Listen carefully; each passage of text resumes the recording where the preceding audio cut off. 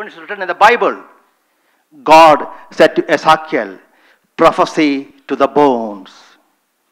The ancient Tibetans knew this. So even they have a meditation called whacking the bones. Does anybody know that? Hitting the bones.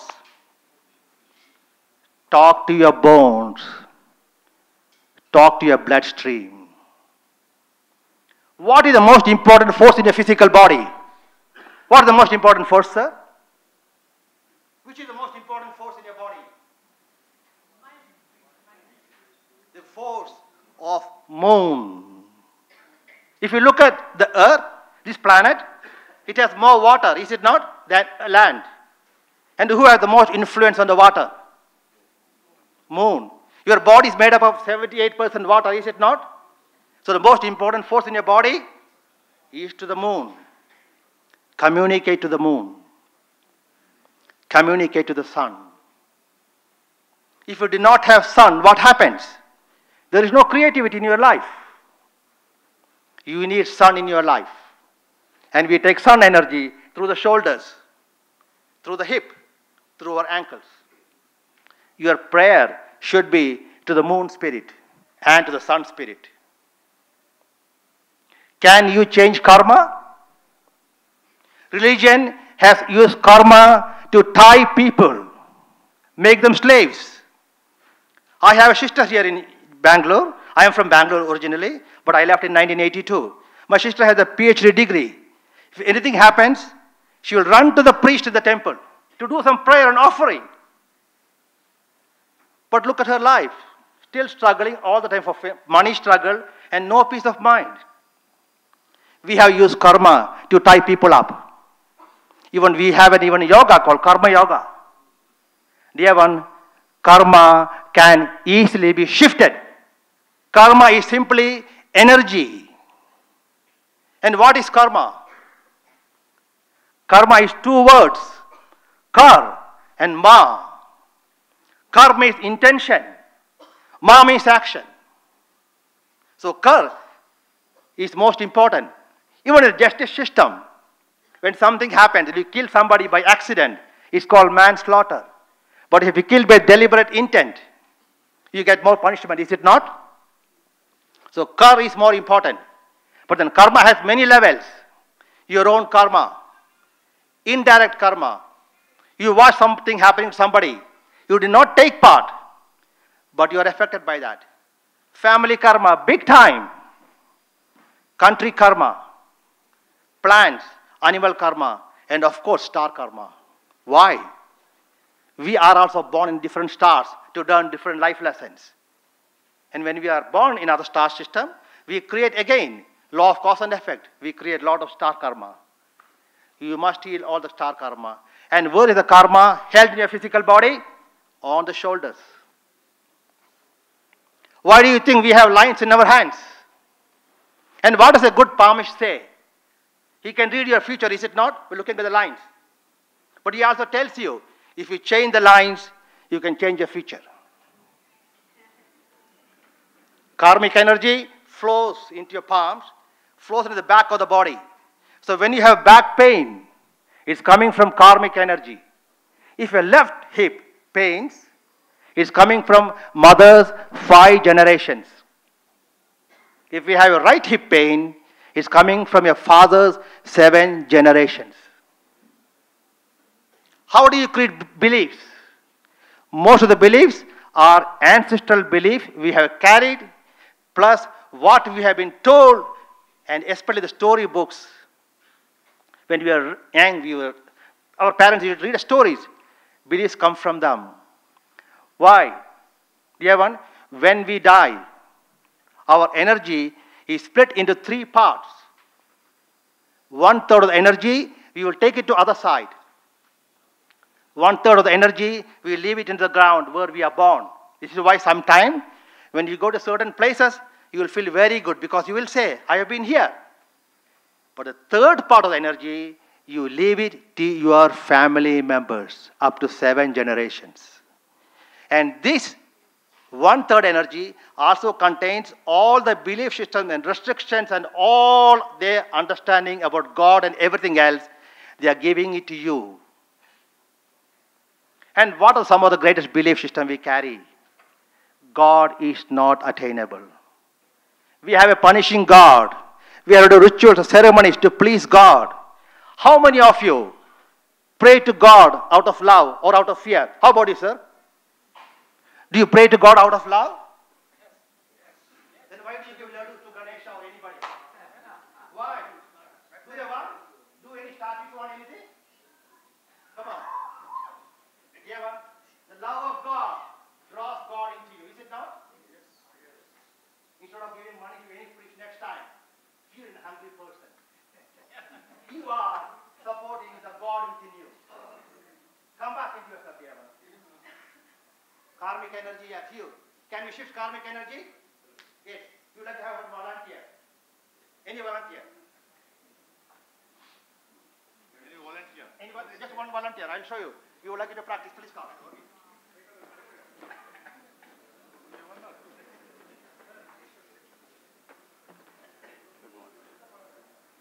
You please come, sir. Dear one, sit down. The karmic energy here. There are two important chakras here. Karmic chakras. Underneath the karmic chakra, we have two other chakras called Alpha and Omega. We have 144 chakras in our etheric energetic field. We have 144 DNA strands. We must activate higher chakras. Right now we are working with the 33rd chakra called Adam chakra. When we activate and heal the karmic energy, we can open the higher chakras within us. Come here, brother. Do your hand like this. No, you don't do it. Now, our hands has lots of energy. Each part of our hand, each part of our finger contains higher energy. For example, this part, the right hand, index finger on the top, contains the energy of Archangel Gabriel.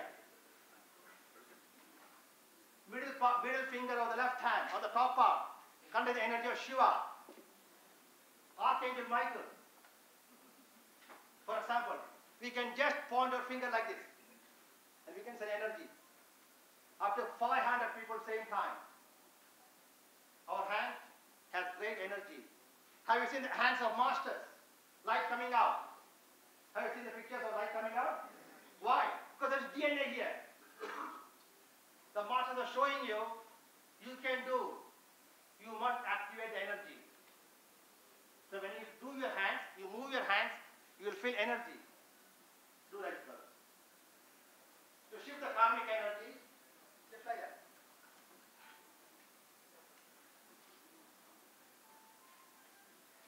Close your eyes, brother.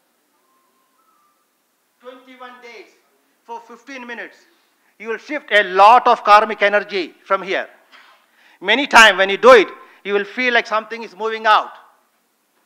You will feel first heaviness and a lightness can come into the body.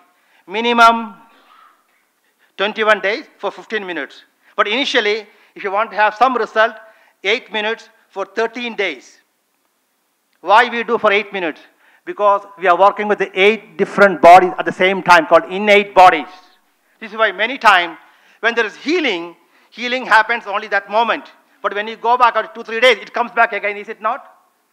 We are not able to break out of the belief systems.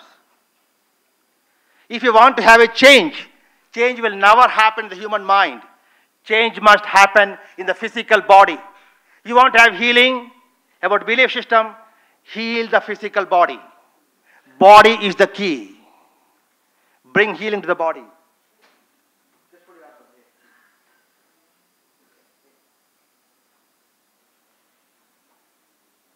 You'll be able to shift a lot of energy.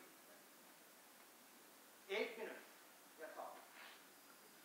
Now, let's show you another position. Do your hand like this. You can all do it, just like this. Okay? Just like that, okay?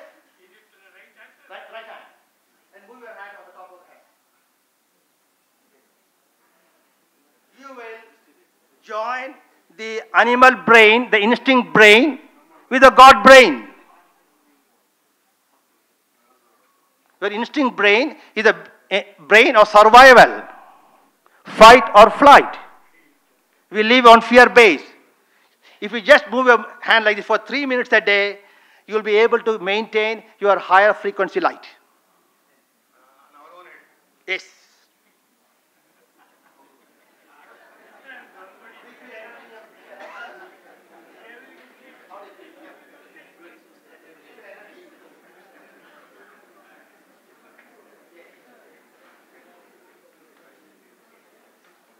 Now, dear one, our beliefs affect our genes, and our genes affect our DNA. What is the most important DNA we carry? The DNA given to us by the Pleiadian beings. The DNA shaped like a pyramid structure, and that is centered right in your sternum area.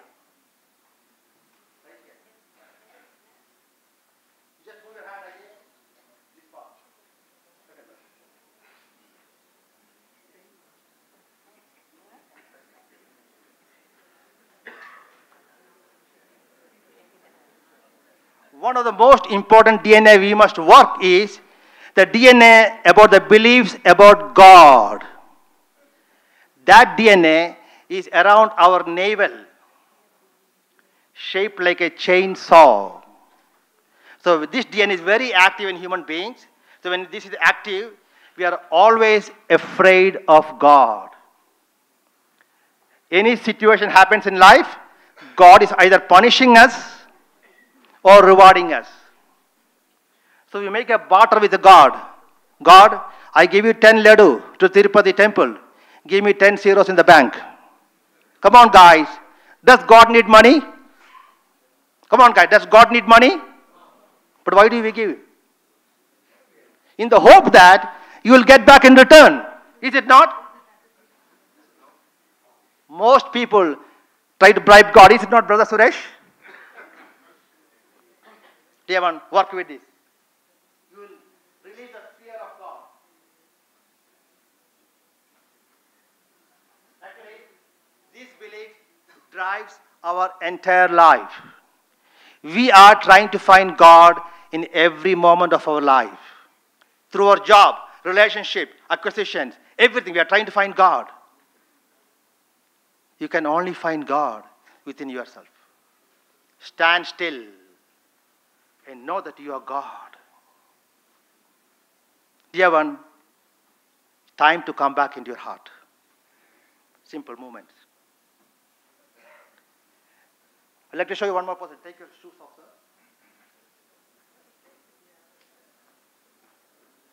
Now, on the two toes, we have two big DNA. Please sit down, sir.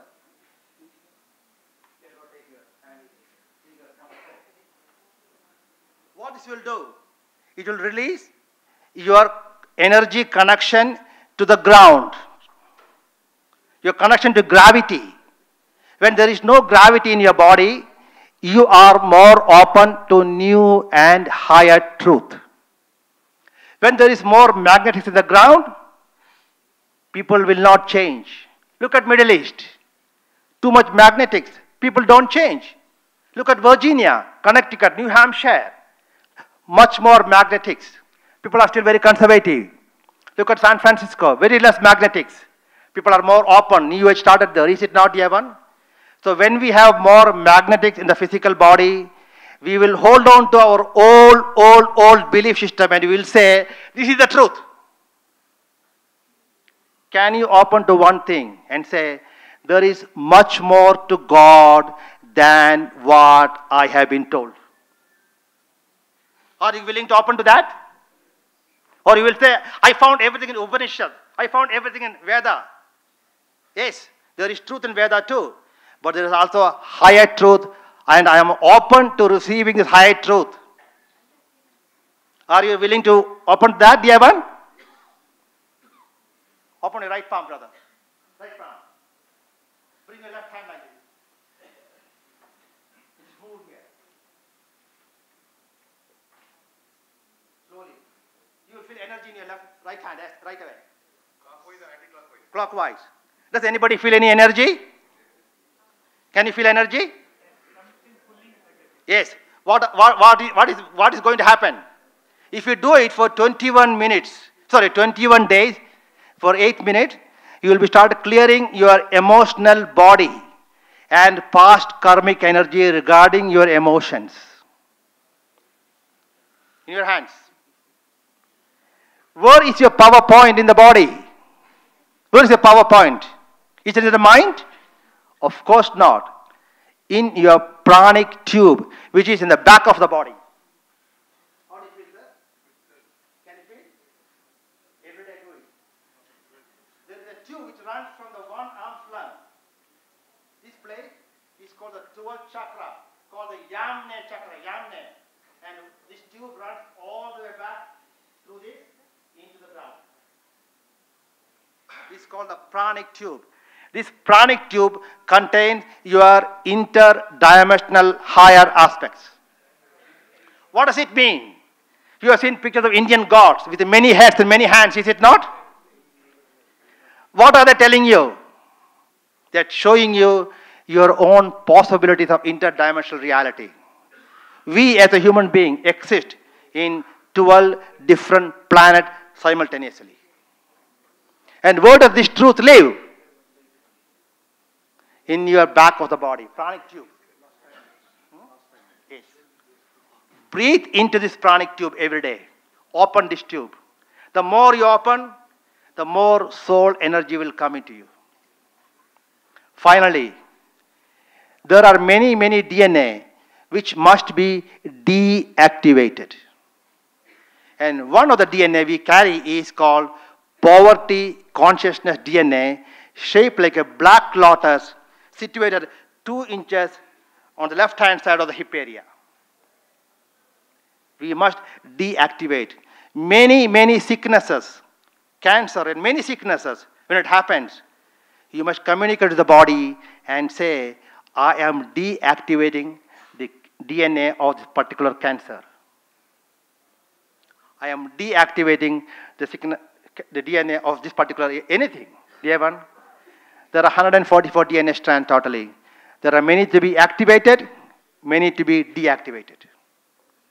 You as a human being are powerful human beings. Come back into yourself. Come back into your body and simply say, I am ready to open up to the inherent energy which I have in my life. And I'm willing to look at God in a new way. A God who is my friend, whom I can communicate. Not just one way. Every day, communicate to the God. Tell me, God, what it is I need to know at this time in my life. Like this, there are 65 hand positions. You can move the energy. When you move the energy, Devan, you are moving the karmic energy. Karma is simply energy coming here to balance it out. You are born here for 2 reasons. To balance the karmic energy and also to learn the 12 life lessons you have come here to master. And all these are contained in the pranic tube in the back of the body. Come back into yourself and say, I'm ready to activate all the energy. Simply, last one, open your palms. Right palm. Just right palm. And we will make a sound and you will feel energy in your hands. Okay? Close your eyes, everybody. Repeat after me 9 times. Mehar. Mehar. Mehar. Mehar. Mehar. Mehar. Mehar. Mehar. Mehar. Mehar. Does anybody feel anything in your palms? Some energy, some tingling? What is the meaning of Mehar? I awaken the God within me. There are certain sounds from the Hebrew language, Aramic, and certain Sanskrit, because these 3 languages came from the Galactic origin. So the frequencies are much higher. So if any sound made in ancient Hebrew, very powerful. For example, the name of God. In English, many times it said, I am, that I am. Very powerful. But same thing. Ehyeh, Ashur, Ehyeh. In Hebrew, much more deeper. Same way, when you use galactic sound, you will be able to awaken the energy. So it simply means I join with the God that I am through my palms. This is the meaning when you see many masters pointing their hands and light coming out. I have joined with myself, the God that I am. Thank you all. And thank you, Dr. Hegde. Incidentally, my work, they have been doing some research in Harvard, in Vietnam, and also some Ayurveda college in Dehradun. Especially some of this work. Some of the doctors are very open to this, and they are doing some experiment with this. Thank you. Thank you, Doctor. Beliefs. I just say 80 or 90% of the Maasai people are not educated, but they still believe. And when I'm here, I still believe that we believe one. Because I see, when I came here, I see some of you has a red dot here and gray dot here, and that's also the Maasai have. And we believe that we are not on the apart place, but we are on the same continent. We are on the same earth. And the only medicine, and the only security, and the only safe life of everyone, just only us, just only human. We don't need to shift, and we don't need to shed ourselves. I live in the land whereby I see a lot without reading papers, and without listening to the radio, and without listening TV, and without having store of having food.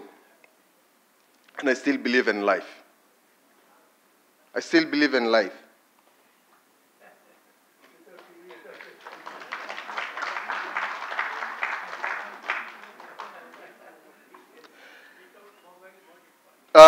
Actually, when you think of people, human, we say there is enemies. There is no enemies.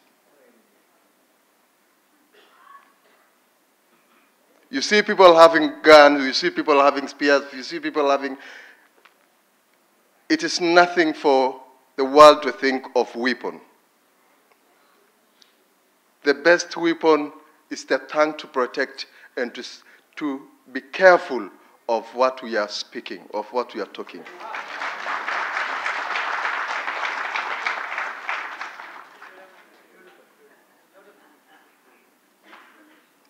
And I grown up in the village.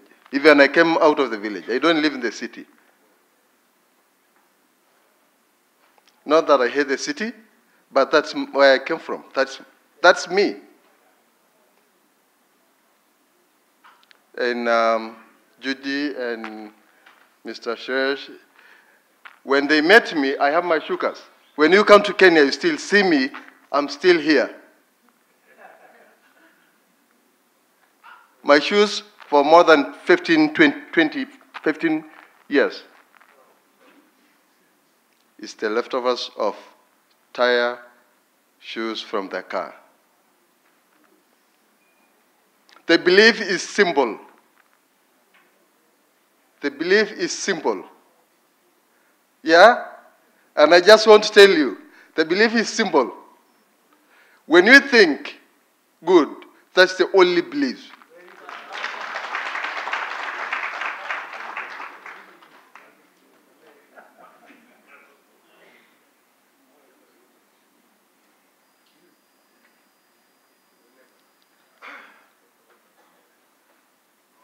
I have one of my friends visit home at Maasai Land. I live in Maasai Land. I grown up as a chief. I grown up as a leader. I grown up as a medicinal person. My mother, she was a medicine woman. She was a strong woman, and she's the one give me the strong energy and to believe the ancestors. One of the European, I don't remember, but one of the European came to my village. You know, I do cultural things. I bring people to understand about medicinal and respect medicinal plants and any surrounded life family of you. He came into the hut The heart, you just get in and you bend. And the heart is something like 8 meters or 8 feet, 8 by 8. And that's, there is bed, there is a room for goats, there is a kitchen, you know, there is fire inside. And then this friend of mine from Europe, he asked, wow, the heart is dark. Yeah? Why is there food? He's trying to look for the store. Why is there food? Yeah. So, and also, the belief is completely peaceful and love. Peaceful and love. And I remember one thing, one of my elder teach me that why we have problem now. Why why we hear people fighting, we hear a lot of diseases, we hear a lot of drought, and other big problem coming to personal life. I did not answer, but I don't know if it is true, but he answered and he said, the sad people make all this trouble. The sad died people, not the sad living. The sad died people, because they are still alive. They are still protecting you. They are still, next to you all the time, coming through your dreams, coming through your face, coming through your stepping.